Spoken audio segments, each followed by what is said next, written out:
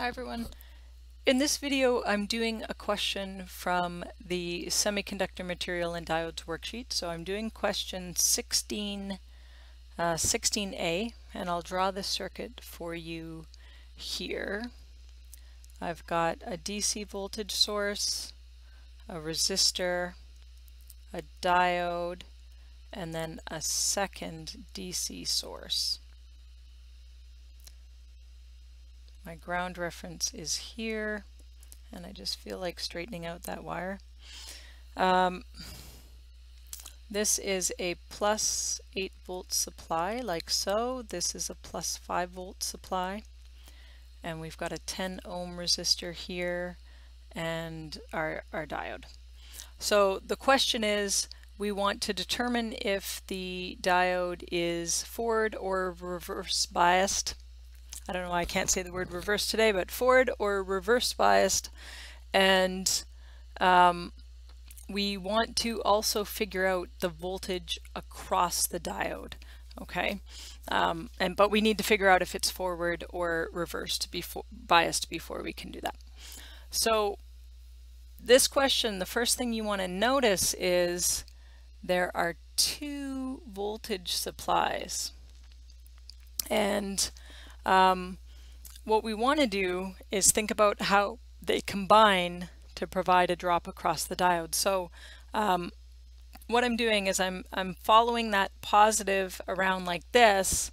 So essentially it's like having 5 volts like that, and the positive of the 8 is here and the negative wraps around to the other side. So it's like having 8 volts like that, and the combined total would be 3 volts in the same direction as the 8 volts, right? Because that's the bigger voltage. So so what I can see from that, if I have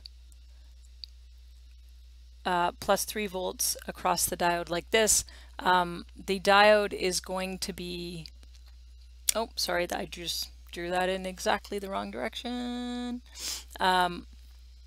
Across the diode like this, that diode is going to be reversed biased. So the diode is going to be reverse biased, which means the diode is opposing current flow, so there's no current flow. And then the voltage across that diode then is going to be that full voltage drop. So the VD, the voltage across the diode, is going to be 3 volts in that direction that I've shown there on the diagram. Okay. Now suppose, for the sake of example, let's suppose that I reverse the voltage supplies. So actually I'll reverse the diode because that's less drawing. So let me erase my scribbles here. And I'm going to keep the supplies the same, but I am going to flip the diode around. So my diode is now going to face this way. Okay, so now my diode's facing this way. The same determination that I made before, where I would get 5 volts in this direction, 8 volts in that direction, and the combined total of that would be 3 volts in this direction. That remains the same because I didn't flip the voltage supplies. They stayed the same. But now you notice that 3 volts is like this. That will now forward bias the diode because now this is the anode side, right? So in that case, current will flow in the circuit, and that won't be the voltage across the diode. So I will get my 0.7 volt drop here in this direction, and the rest of that 3 volts is going to be dropped across this resistor. So 2.3 volts is going to be dropped across that resistor. So we're going to say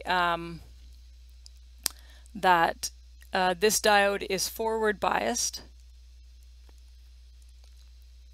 Therefore, the voltage across the diode is 0.7 volts. The voltage across the resistor, so VR in this case, is 2.3 volts. We're going to have current flow in our circuit flowing in this direction. Okay, so there's our direction of current flow.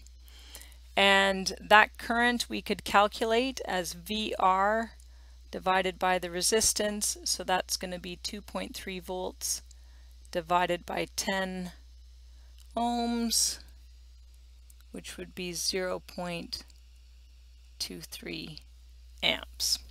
Okay, so that is the that's what would happen if we had flipped the diode around.